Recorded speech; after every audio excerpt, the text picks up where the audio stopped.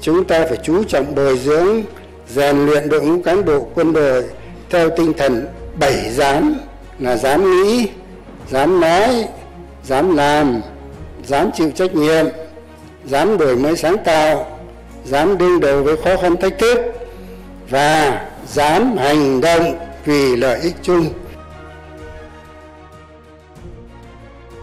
Tinh thần 7 dám đã tạo thêm một xung lực mới, một động lực mới, một quyết tâm mới trong toàn quân, đặc biệt với thế hệ trẻ.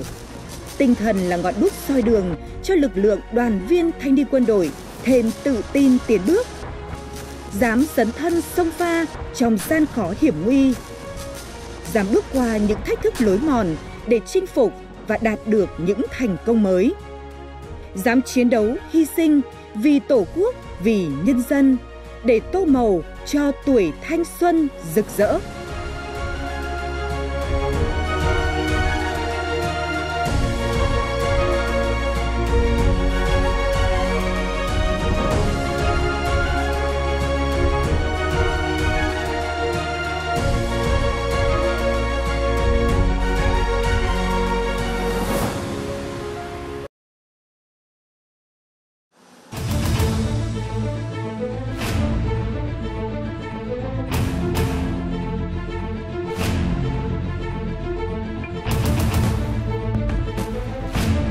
Làm lên là băng.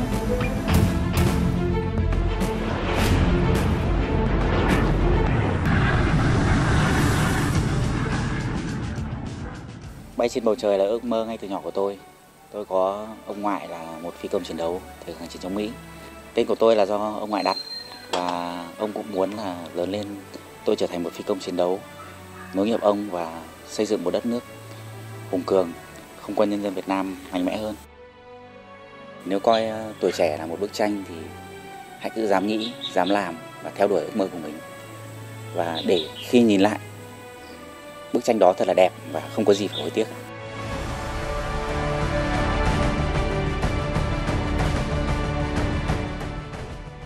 Vinh quang thì luôn gắn liền với những hy sinh gian khổ.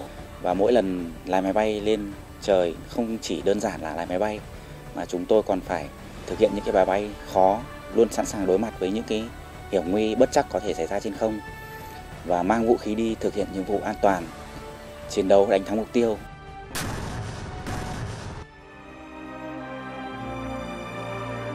Phi công chiến đấu cũng luôn phải đối diện với rất nhiều khó khăn, thử thách và cả những sự hy sinh. Đồng chí đồng đội tôi cũng rất nhiều người đã nằm xuống. Nhưng đối với tôi thì đấy cũng là một động lực để tiếp tục cố gắng phấn đấu và nối nghiệp của cha anh và hoàn thành tốt nhiệm vụ được giao. Dẫu biết rằng là công việc của chúng tôi còn có nhiều những hiểm nguy, nhưng chúng tôi vẫn sẽ bay. Đó là những niềm hạnh phúc và một phần không thể thiếu của cuộc sống người phi công chúng tôi. Tuổi trẻ tự hào và rực rỡ khi được bay trên bầu trời Tổ quốc.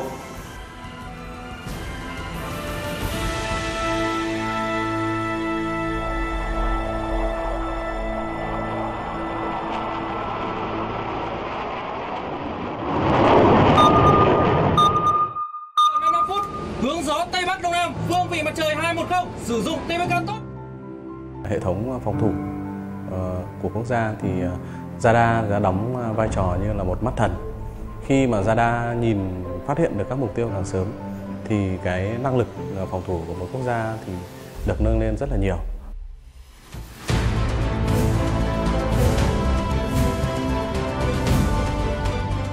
Mình dám nghĩ là mình có thể làm được và mình không sợ là việc khó mà chỉ sợ không có việc thôi.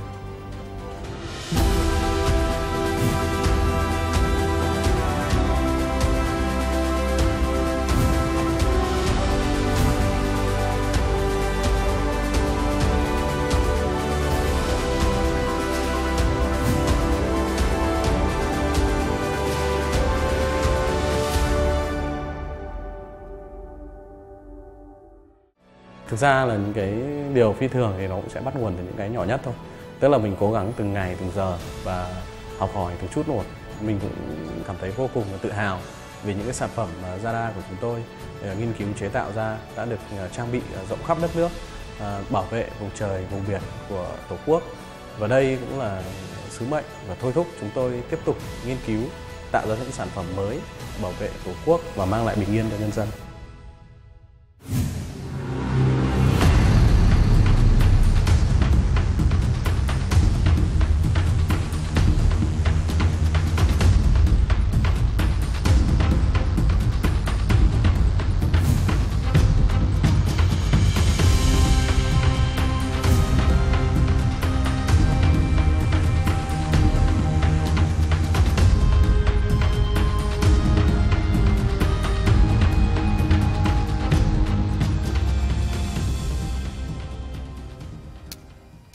Nhìn thấy cái sản phẩm mà mình nung nấu cuối cùng nó cũng hoàn thành, mà nó đạt được một kết quả rất tốt, thì chúng tôi cảm thấy rất là tự hào và cũng là một góp phần nhỏ vào cái công tác hiện đại hóa quân đội.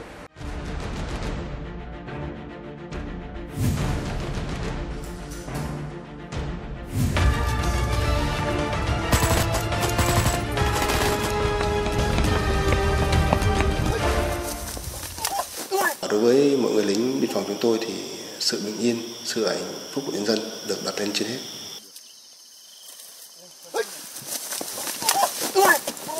Trong gần 10 năm công tác trong lực lượng chuyên trách phòng chống ma túy và tội phạm của Bộ Đội biên phòng tỉnh Điện Biên, thì bản thân tôi đã trực tiếp phát hiện và tham gia điều tra bắt giữ xử lý gần 300 chuyên án vụ án.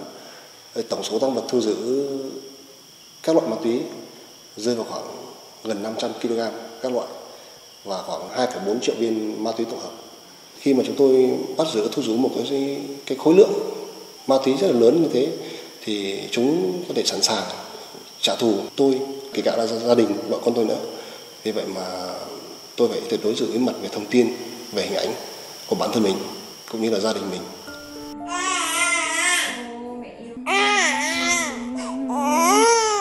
Đội thì chăn đơn gối chiếc, chuyện mà mình khóc khi đêm về thì với em thì nó gần giống như một thói quen.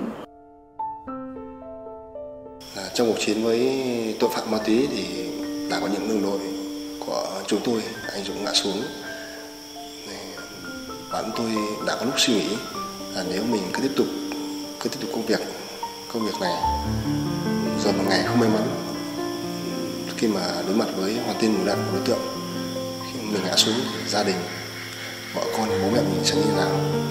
Tuy nhiên thì bản thân tôi đã lựa chọn màu xanh áo lính, đã lựa chọn công việc này thì bản thân tôi dám đương đầu với hy sinh một cách vinh quang. Đã dám quyết định lấy chồng em, kể cả khi bố mẹ có ngăn cản, thì đồng nghĩa về lúc bấy giờ em đã chấp nhận hy sinh và chấp nhận chia đôi tình yêu của mình để cho chồng một nửa tình yêu dành cho Tổ quốc. Trong cuộc chiến với tội phạm ma túy thì chúng tôi không cho phép mình được lùi bước mà luôn phải tiến về phía trước, bởi vì chúng tôi là người lính bộ đội từ nhân dân mà ra, vì nhân dân mà phục vụ. Ai cũng chọn việc nhẹ nhàng thì gian khổ sẽ dành phần ai. Tôi sẽ chọn tuổi trẻ của mình là một thời tuổi trẻ sôi nổi, nhiệt huyết và công hiến.